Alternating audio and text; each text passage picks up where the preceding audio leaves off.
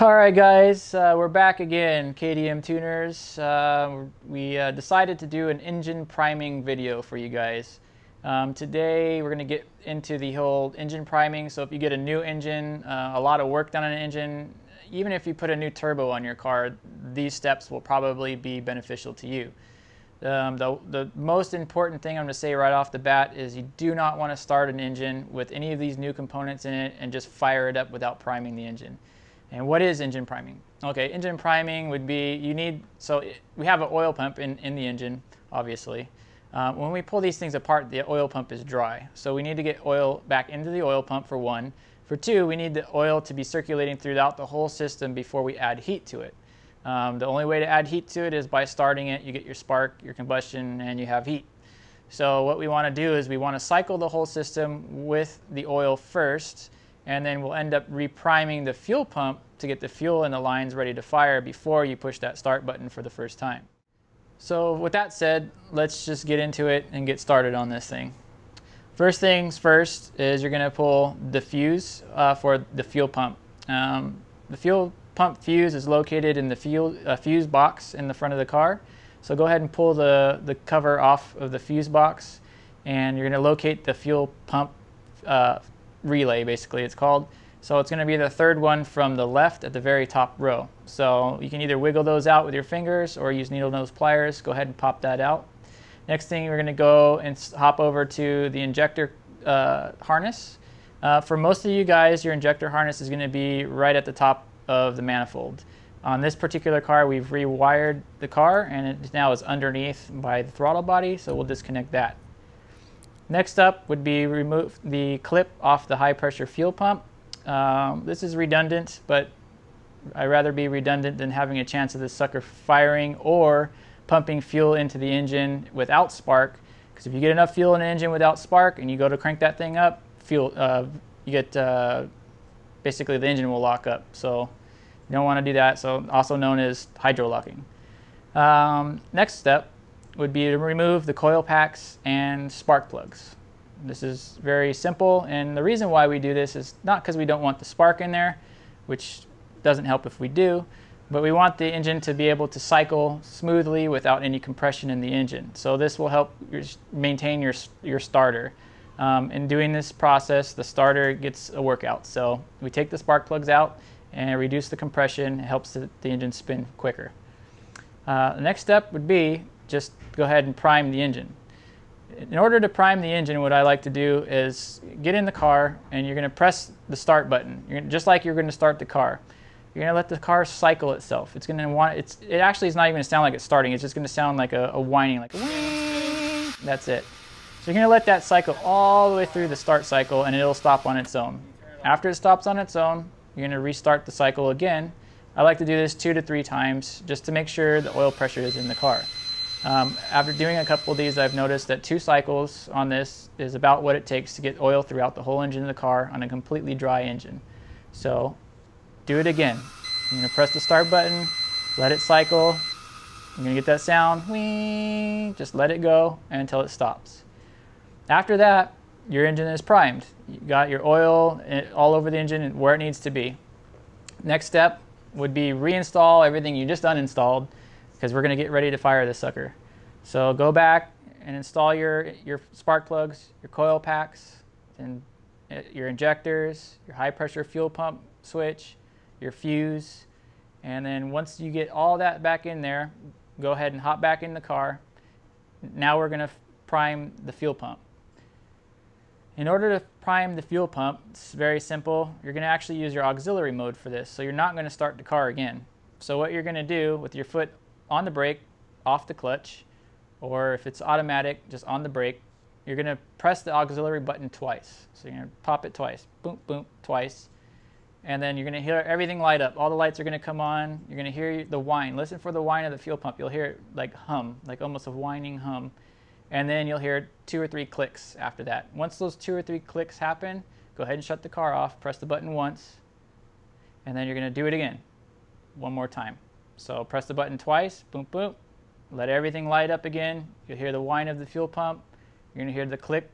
So once the clicks are done, the 2 or 3 clicks, go ahead and shut it off. At this point, you have your oils primed, your fuel pumps primed, everything should be ready to start. So the next thing is just to let it rip. So start it as usual. You know, put your brake on, press the start button, your manual, push the clutch in, start button, and fire right away. And that's how you prime an engine when it's brand new. Now if it's a turbo, you do the same thing. I like to do that just to make sure oil pressure is everywhere. If you start a car with a dry turbo, you'll burn that sucker up almost on startup.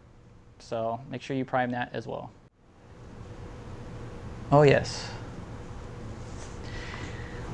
Okay, after you have everything running, the car is idling, you're going to have, once the RPM comes down to its resting spot, the first thing you're going to want to do is go take a look around the car in the engine bay. If it's smoking a little bit, don't mind that yet. What you want to do is check for any leaks or anything that sounds funny, any weird knocking, anything that sounds out of place. You're going to want to check that out. If all looks good, which it probably will, the next step would be to go ahead and bring the RPM, get back in the car, bring the RPM up to about 2,000 to 2,500 RPM. We're going to leave it here at this RPM, which means you probably have to sit in the car for 20 minutes. And what we're doing right here is 2 things. One, we're breaking in the piston rings. So when you hear engine break-in, this is pretty much the engine break-in. There's not a lot to it. So you're going to bring it up to 2,500 RPM, hold it for 20 minutes, and that will set the rings in the brand new bores. So everything will be perfect there. Second thing is, when you are doing this, you're going to burn off all the stuff that you got all over the engine. So you have a lot of like oils and stuff that got outside of the engine when you're putting it together. There's a lot of, like, if you're using new manifolds and all this stuff, there's going to be just stuff that burns off. This will probably smoke heavily for about 20 minutes the whole time. I suggest doing this outdoors, because if you're inside of a garage or anything like that, you're going to smoke yourself out. So that's the next critical step in this whole new engine process. With turbos, new turbos, you can skip that process. Next step, after the 20 minutes is up, what we're going to want you to do is turn the car off completely. You're going to drain the oil and pull the oil filter off the car. The reason why a lot of people skip this step, the reason why we promote this is, first of all, we have any contaminants that could have gotten the engine while it was being built. You can have the cleanest engine room in the world, you're still going to get some kind of contaminants in there, whether it's dust or whatever it is. If someone has a beard, they drop a hair in there, who knows. You want all that stuff out of there. You want it out of there right away. So go ahead and get rid of that oil. It's going to get all, the break-in fluids, your assembly lubes, all that stuff out. What you really want to do is when you pull that filter, you want to get a filter cutter, cut it open, and look for any major particulates, any kind of metal, anything that doesn't belong there. I like to do this just to make sure the engine's good at this point.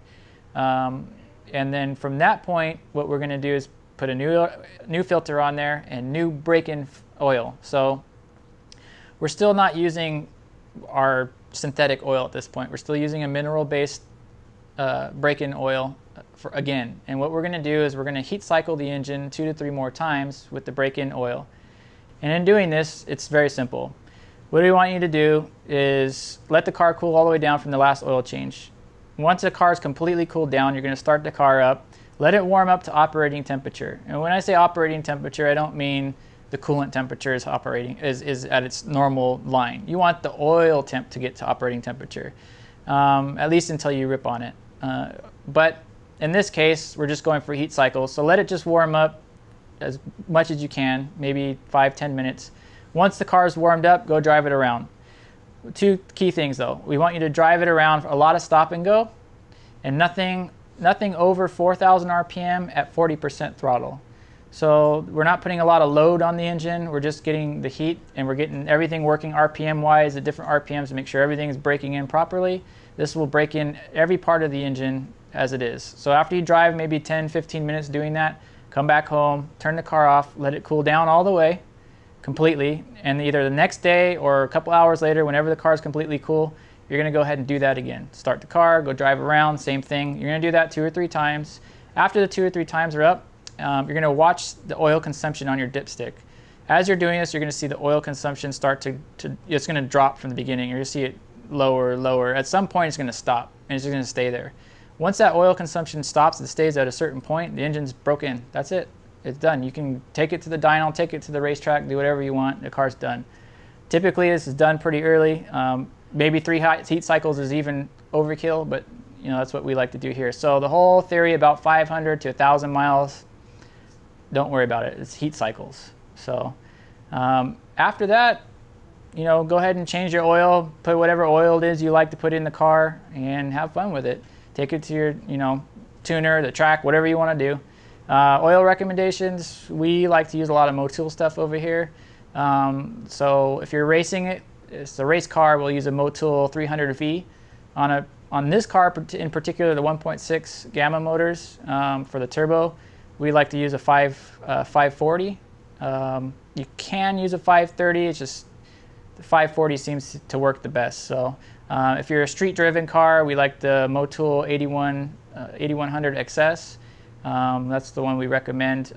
But there's other oils that are great as well, like AMSOIL makes a good oil, their racing signature, or something like Driven.